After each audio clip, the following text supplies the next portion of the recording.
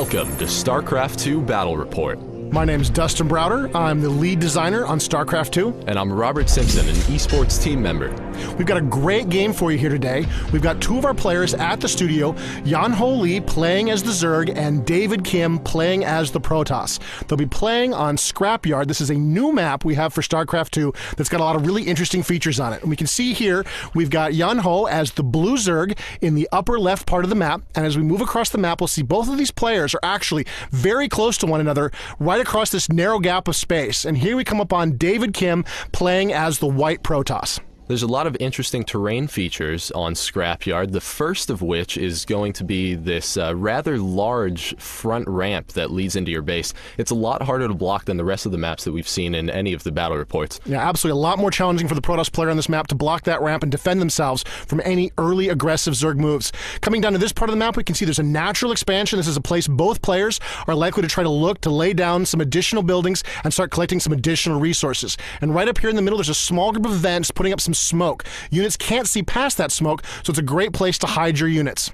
Now the map continues to lead down into another expansion as well as a very important point of interest in the center of the map. This is a Xel'Naga watchtower. When a ground unit gets by one of these, it illuminates a large area of vision around it, and surrounding that Xel'Naga watchtower is also those vents that block line of sight. Yeah, so you can see, just move past the watchtower, and very briefly there while you activate it, you saw exactly how much vision that thing revealed. It's a very critical strategic resource for both players to try to control. Control of that watchtower can be the key to victory on this map. And you can see David Kim's got his first probe moving very aggressively across the map and right into the Zerg base. Oh, and it looks like David Kim just barely caught sight of Yan-Ho Lee moving his drone out of his base, looking like he's going for a natural expansion currently. He is saving up those resources, as you can see in the overlay in the top left corner of the screen, and David Kim blocks it right as he gets up to that 300 mineral marker. We can see Yan-Ho Lee sending out another drone trying to scare off David Kim's probe, but David Kim is resilient in his harassment. Just keeping dancing that probe around. He's blocked the building. The Zerg player's trying to place another hatchery there.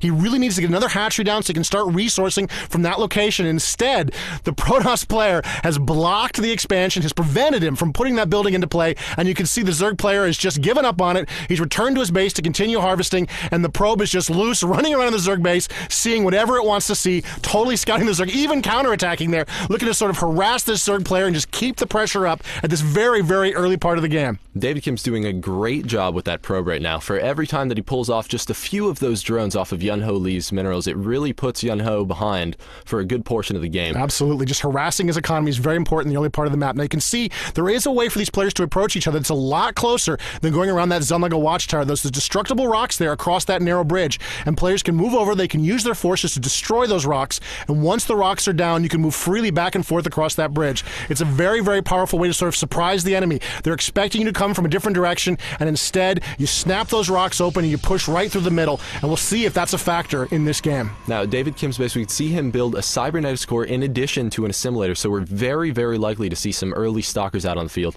Back over at Yan-Ho's base, David Kim is not giving up. He is getting the most money harassment possible out of this probe. And oh, we can see him actually chasing, looking like Yan-Ho is again going for the natural expansion. Will the probe make it in time? No, the probe does not make it in time, and David Kim had managed to keep that expansion off the map for a huge amount of time, but the Zerg player finally does get it into position. And here you can see there's the Xel'Naga watchtower, and then the Zerg player, he doesn't control it with that overlord, but he can watch it, so he'll know if David Kim has control of the watchtower, and he'll know whether or not David can see him coming. And you can see the probe moves into position, and it's activated the watchtower. So the Protoss players really wants to make sure that he sees what's going on. You can see in the overlay there are now 6 Zerglings in production about to move out of the map, and 2 of them are already on the way.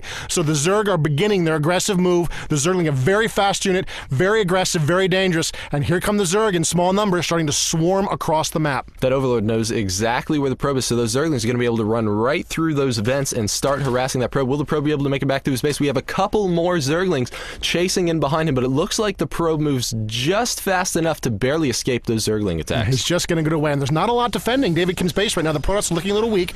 Here come a couple of nullifiers. This is a new unit to StarCraft 2. It's got a very powerful ability called a force field that it can use to block terrain. You can see the nullifiers are moving out, but they don't want to get trapped. They don't want to get surrounded, so they move back up the ramp. And you can see the Zerg are hiding in the vents, gathering their forces, sort of waiting to see. Here comes some more Zerglings that look like from the south, moving up into those vents, and the Zerg are just lurking there, waiting for enough forces to move in. And here they go, moving into the Protoss base. So now that's 8 Zerglings trying to move up to the Protoss base, but those are 2 beautiful force fields set out by David Kim. He can now micro one of his nullifiers around while the other one continues to lay down cover fire. The Zerglings know they have no chance and start heading back into the base, but it's not looking like 2 Zerglings are going to pose a very large threat against those nullifiers and all the probes in the base. Yeah, even the probes could turn and fight if they needed to, and you can see the Zerglings are trying to remain a threat, trying to harass, and they don't really get much out of it. They're quickly destroyed by the nullifiers, and the nullifiers are sort of free to move back to protect the front of the Protoss base. Meanwhile, the Zerg have gathered in the smoke, are trying to hide, and that's a Zealot and 3 nullifiers moving out to engage. It looks like the Zerg are going to have to run for it. They're not going to be able to hang out there and survive.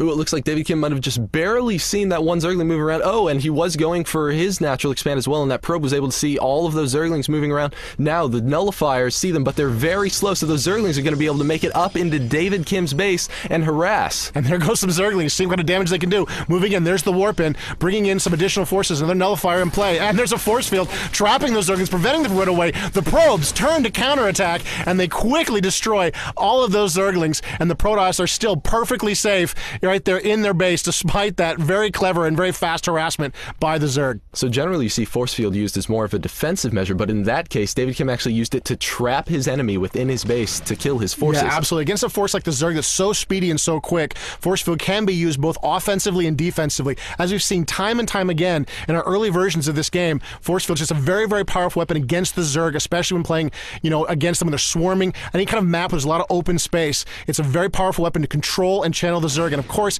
it's also very powerful to prevent the Zerg from escaping should they try to do so. And you can see that Overlord getting a little bit harassed there by the nullifiers, but the nullifiers don't quite have the range, and the Overlord is going to escape. Now, David Kim is massing his forces over by that Xel'Naga watchtower. He can now see that large area of vision, which is very strong. He sees no units coming. He knows that he just killed a bunch of Yun-Ho Lee's Zerglings, so it's time to take advantage of that window of opportunity. So he's moving in now. He feels like he's got the advantage, and he wants to press. He knows the Zerg are down a few Zerglings, and he thinks he might have enough to do some damage here. Now, there is a Spine Crawler in play and a bunch of Roaches. This is kind of a problem for this Protoss force. They don't have really the power to deal with this. Great use of the force field there, trapping half of them. Wow, and there's the burrow, the counter by the Zerg, preventing him taking any real damage there as the nullifiers move into the Zerg base, trying to do some damage and get some damage out of this attack. Oh, but there's too many Roaches. The nullifiers have to continue to move up into... Oh, wow, and they lock out all of Yun-Ho's defenses except for just a Queen and 1 Roach are up there, but they have to burrow or else they're going to get focus fired down. So now the nullifiers, again, have free reign over Yun-Ho's base. What a great move, using that force field to block them out. He's really got inside. Look, all of the drones are underground. They're not able to resource. It's a really expensive attack, but still very... Oh, more force fields protecting his nullifiers from enemy attack, and the drones are still underground, not able to harvest even more with the force fields. And now it looks like the drones are getting very, very aggressive. They got to fight back. They got to get into position. The nullifiers are quickly overwhelmed by those drones, and of course by the Roaches. But still, what a great use of force field. What a great aggressive approach by the Protoss player, trying to get some damage in there into play and really sort of tear down that economy. You can see David Kim, of course, is still watching the rest of the map. There's another watchtower here in the southern part of the map which watches these high-yield resources. This is a very important thing for players to capture in the game. Get a lot of money from those yellow crystals, but you can see now the Zerg are on the move. David Kim may have miscalculated by that aggressive move. Here come the Roaches moving on the map. That's a significant force. Each one of those units, each one of those Zerg units regenerates very, very rapidly. And we've got some Stalkers here to counter them, but that's a very large Zerg force moving into play. So as you can see, the Roaches very clearly outnumber all of these Stalkers, but we did see David Kim research the blink ability, and oh my god, there it is! He's moving it away, blinking just as his Stalkers get to the kill range from all of those Roaches. He only gets one of the Stalkers down. We still see a ton of blinks going on. He only lost 1 Stalker out of that enormous attack. We see the Roaches continue to move in to David Kim's base and try to pressure. We see another force field trapping all of the Roaches inside his natural expansion. David Kim is now able to micro around those Stalkers and continue to take out the Zerg threat. Yeah, that was a great use of force field. It didn't look like it was that dangerous, but you can see even now it's preventing those forces from coming up very, very quickly. And you can see how badly damaged the Protoss are in this battle. The Roaches regenerating very, very quickly. The Stalkers not regenerating almost at all. Their shields regenerate, but not very quickly at all. And you can see the Protoss are slowly being worn down by this Roach advance. There's some more Warpins coming into play there. Some more Stalkers are coming to the defense, and the Protoss player is just backing up, buying time, using Blink, and he's managed to just beat down that Zerg force. Oh, what a great use of Blink, continuing the pursuit pursuit now, pushing right back. It looked like the Protoss player was in a lot of trouble right there, but he used Blink very, very effectively, and he bought himself time. That gave him time for more warp hits, and there's another Blink as he chases down this Protoss force, relentlessly wearing away at them until finally the Zerg are forced to burrow underground and hide from this very, very dangerous Protoss force. And here comes the Protoss again on the offensive, using a Phoenix, an air unit, to hunt Overlords. This is very, very dangerous for the Zerg player as his Overlords are hunted and destroyed in the sky. And here comes the Protoss pushing against the Zerg. So we see a ton of Stalkers moving up into now Yun-Ho Lee's expansion, but there are too many Zerglings. Those Stalkers are not strong enough against enough units that can surround them. They only have Blink, and that's on a 10-second cooldown, so those things are going to get surrounded again because the Zerglings are so fast, and David Kim's assault is thwarted. Yeah, and you can see just how badly those units were damaged in the previous attack. The Stalkers were quickly surrounded. They couldn't really get away. They couldn't use their speed. Even the Blink was of limited use. And here comes a combo. Here comes a Phoenix and Void Ray combo using the Graviton Beam to pick that Queen in the air. See, she's floating in there helpless right now from the Graviton Beam. And the Void Ray using his very powerful attack to just power down that Queen. You can see the Protoss are just on the offensive in the air. Meanwhile, the Zerg are on the offensive in the ground, moving in to engage this base. It's a lot of Zealots and a Photon Cannon as the Protoss back up and use that very narrow position, trying to trap the Zerg where they can't get a surround. The Zerg want to wrap around their enemy, but the Protoss want to fight in a narrow frontage. And the Protoss had that advantage there, so the Zerg didn't like it. They moved away, and now they're going to see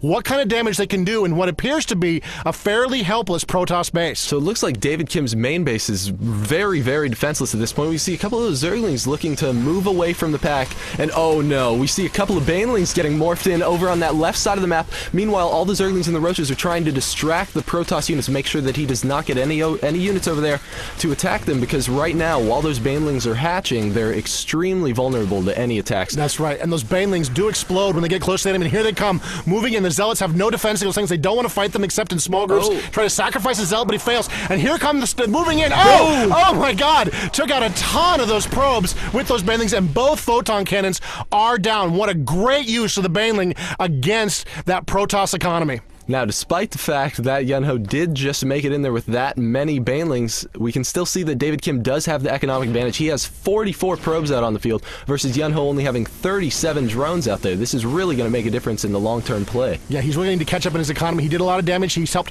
right a lot of his issues right there and got himself back into sort of an even footing, more or less. But he's going to need to keep building workers if he's going to stay in this game. You can see he's got Banelings there morphing in that hidden area and another expansion. Meanwhile, in the middle of the map, the Protoss player is tearing through those rocks and prepared to make what may be a little bit of a surprise attack on the Zerg. Ooh, but it's apparently not that much of a surprise attack. I believe that Yun-Ho had an Overlord somewhere nearby so that he could see those destructible rocks going down. We see David Kim working through that second destructible rock, only a few more seconds, and he'll be able to move into Yun-Ho's base what he thinks will be freely. He now sees, oh wow, looks like Yun-Ho's going to be tricking him, trying to bait all of those Protoss forces into chasing only his 4 Roaches, and boom! Oh no! 10 Banelings jump all up of out those of the Banelings ground. just took out all of the Zealots. You can see only by using Force Field did he narrowly escape total destruction of his force right there. Still huge amounts of damage done to the Protoss. All of those Zealots taken out. And you can see that once again the Zerg are in a really great position here. They've got another expansion going down. There are other expansions working great.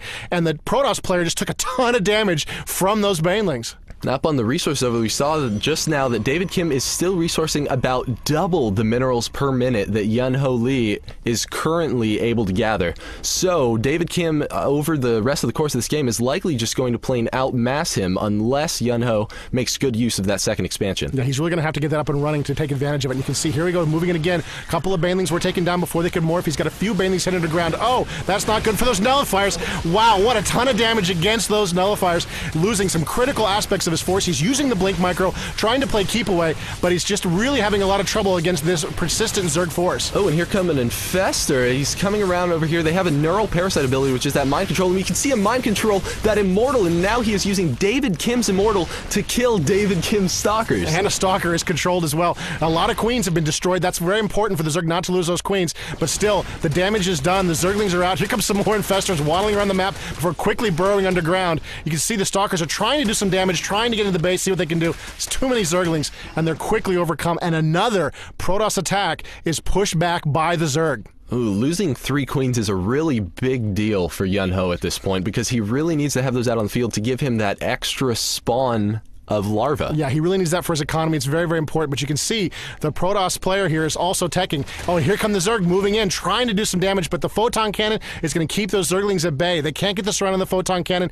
and of course the probes could join in the fight. And here is the real danger. Colossus are being built on that high ground location by the Protoss, so that's a real threat to this Zerg player. That's right. David Kim's doing a little sneaky tech up there, building those 2 robotics facilities and making those Colossus out of anywhere that Yun-Ho was able to see so far. David Kim is gathering out in front of his base, but because those infestors are able to move while burrowed, Yun-Ho knows exactly what David Kim is up to. Yeah, so he's seen everything that's going on there. He, of course, hasn't seen the Colossus yet. He's been using his scouts on the main base. He doesn't know the threat of the Colossus potentially is even in play at this point, though he could guess. And we can see over here there is a warp prism over here. This is a way that the Protoss player could warp in some additional units. You can see he's hidden it over here for a rainy day, no doubt hoping to just sort of distract the Zerg player and then move in and warp in some additional forces down there. Oh my goodness! Neural Parasite on the Colossus. The Colossus have been mind controlled, and you can see they've been trapped now using force field. They've been trapped by their own forces, and the Colossus are just destroying